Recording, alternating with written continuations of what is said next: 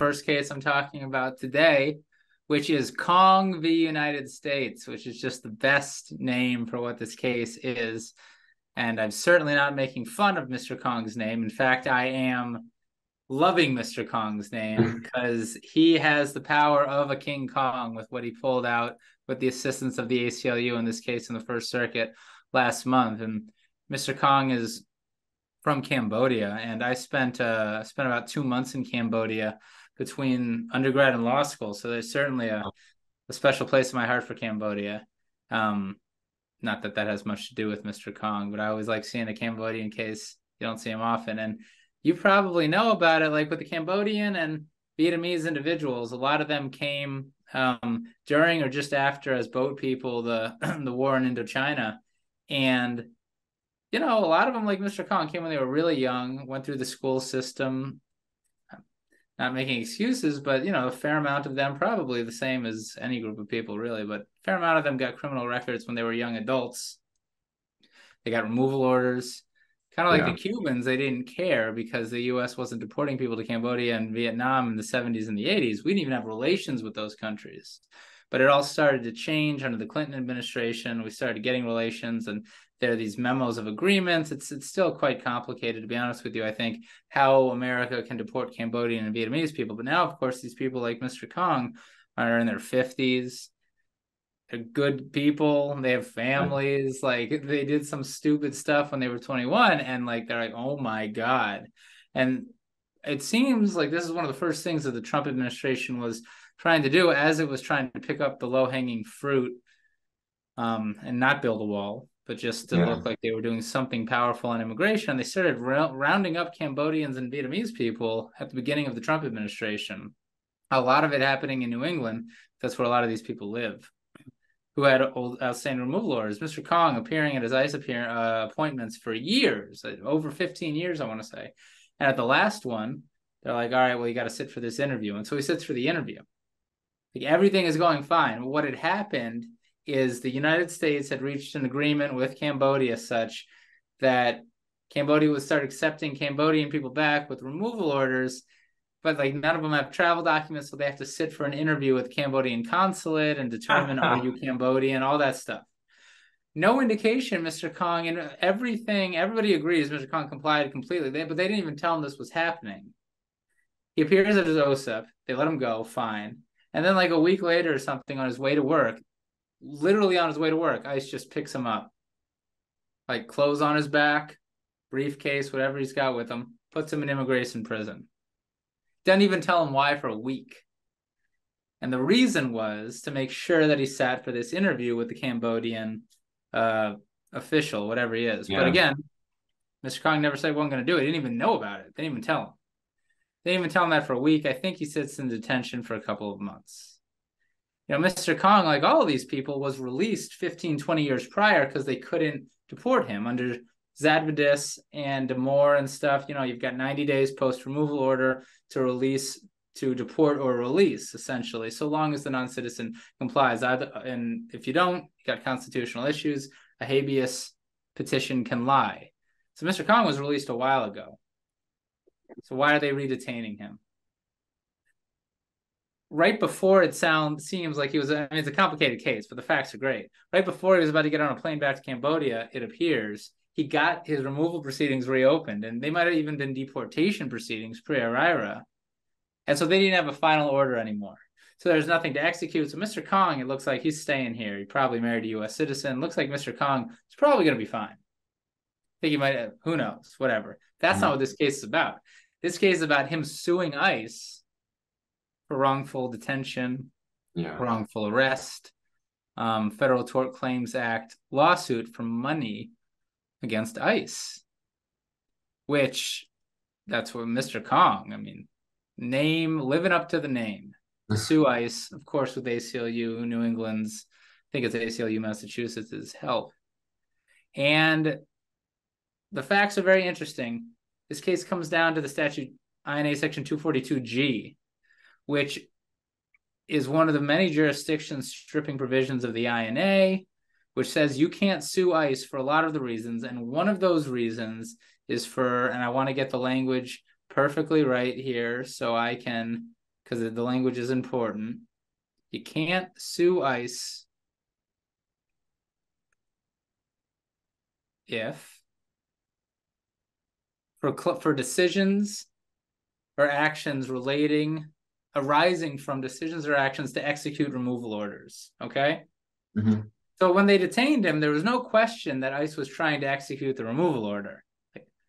But is detaining you so you can sit for an interview with a Cambodian official, especially when you never refused to in the first place, is that tethered sufficiently to executing a removal order such that you can't sue ICE if they do something wrong? First Circuit said it's not. First Circuit says you can sue ICE. This isn't like detaining Mr. Kong to immediately remove him. That probably couldn't sue ICE. Maybe you could, probably can't. But this is different. There's that step. And they lost the benefit of the doubt when they released him after 90 days. So Mr. Kong can sue. That's what this case all comes down to. And if Mr. Kong can sue, then you're off to the races to prove that ICE did something wrong, to depose ICE officers, to get into why they decided to detain him in the first place without telling him anything for a whole week when he's on his way to work.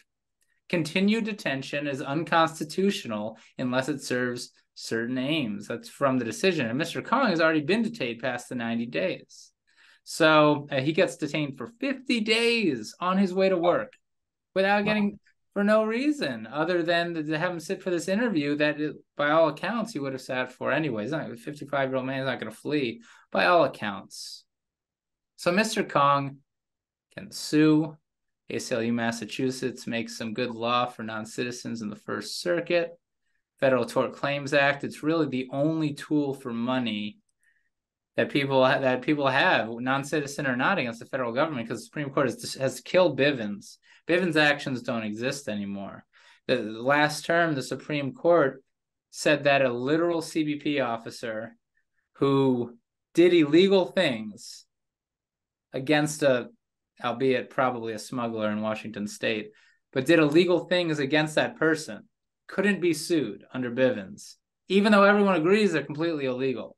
Because it seems like the Supreme Court won't entertain a Bivens action unless it's the exact facts that happened in Bivens, which will never happen. So anyway, this isn't about Bivens. Bivens is out.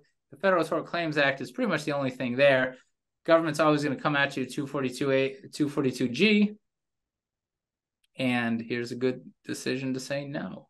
And it's another good decision to have in your back pockets as you appear for your OSIPs with your terrified clients with their final orders of removal, who've been doing good things for all these years, especially if administrations change as they did and you don't know what's going to happen. At least there's something to hold ICE accountable. You can't just be detaining people necessarily because they have a final order of removal. So what happens now? I guess sent back to district court for them to do determination of fees and stuff? Well, not fees. I mean, so now they got to do the case. As with Like so many of case. these, right? The district court dismisses for lack of subject matter jurisdiction under 242G. Now you got to have the whole case. But, who knows what'll happen? But like ACLU, they're going to fight the case. Yeah. And, it's kind of like us with the fake university, the UNNJ case, University of Northern New Jersey. We represented a class action of non-citizens who were kind of entrapped in this fake ICE university that didn't exist, that had a fake president who was tweeting fake tweets about class, the University of Northern New Jersey. And we lost at the Third Circuit in District Court, District of New Jersey, on jurisdictional grounds. And then we won by published decision at the Third Circuit just on jurisdiction. And when it got sent back, all of a sudden DOJ wanted to talk settlement. So, do they really want to fight these cases if you can get around jurisdiction? Sometimes not, because sometimes things are a bit ugly when you start peeling back the onion. Depositions in there, get some discovery in there, and see the insanity of how they operate. Yeah. That's litigation, but it costs hundreds of thousands, if not millions of dollars to do it. That's why the only entities that can do it are things like the ACLU and the big firms that you team up with, because DOJ's got unlimited money. If you can Why get do you think that is so expensive? Why is it so expensive? Yeah, I was a lawyer, I should know, but why is it like that expensive for a case like that? Just reading all the documents and stuff like that? Or I mean, I can. How long does it take me to defend a motion? Just the motion to dismiss. To draft a legitimate federal complaint takes I don't know 5-10 hours. Who right, knows? yeah. I did a motion to reopen. We got But approved yes last week. That basically on a F1 change of status was denied. It's really stupid. We did a motion to reopen. It was fixed up, approved yeah, in about 60 days. But yeah, that took me like 6 hours to write it out, the facts, and organize it. And like, I was like, yeah, right. To really get in there with the facts and to do a complaint 5-10 more hours, and then the government's going to file a motion to dismiss, to defend a motion to dismiss 15-20 hours, and then discovery 100 hours, yeah. defending and filing a motion for summary judgment 1 million hours. So I mean, I think that's why. When you mentioned Cambodia, I remember the Trump administration, they told a bunch of countries that we're not going to issue visas to your nationals anymore until you take your, removable, whatever that the situation is. So I guess Cambodia caved and said, okay, we want to get visas, so we'll give in. Yeah. There's like 4 or 5 different countries said that too. They did this with, but I'm unclear. I'm a bit unclear what the situation is with Cambodia and Vietnam and taking back their people, but you know, whatever. It's just yeah. another one of the wrinkles of immigration law. Yep, yeah. Well, interesting stuff. Well, that's good news. Yeah. Yeah, I kind of wanted to go to a trial because I want to get that the discovery, see what's going on behind, peel the curtain. But Yeah. they'll probably stop. They'll probably give in much faster than to peel that curtain. I have a feeling Mr. Kong has good things ahead. We'll see. Yeah, get some money. Yeah, it's the American way. Make money from lawsuits.